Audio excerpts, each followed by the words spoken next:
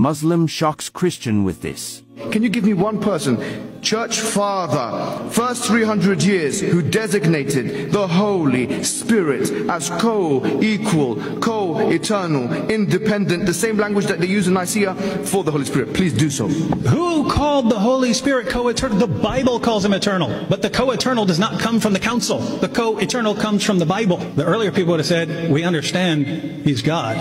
So, do you know how many things in the Bible are eternal? Look at Melchizedek. Melchizedek, he didn't have a mother, he didn't have a father. In the book of Hebrews, he was eternal. Bring him into the Trinity. You said God, just because something is referred to as theos in the Greek, it must be a co-eternal. Then bring Paul in, bring the devil in, because they're called theos as well. I am by no means pro-Islamic, as I view it as a false religion as well. But he handed that man all that he can handle, because there is no response to that. There is absolutely no response to that.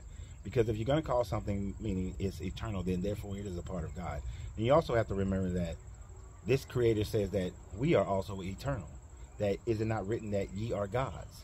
So that means that we are all eternal according to this book. So then we are all part of this Trinity as well, according to this book.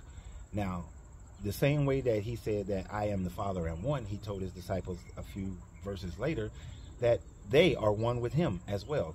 So then, therefore, you must bring all the apostles into the fold of the Trinity as well. It's not even a Trinity anymore. It's like a quadrillion entities. But also, just by looking at the Bible, who else is eternal in the Bible that he did not mention? All the angels.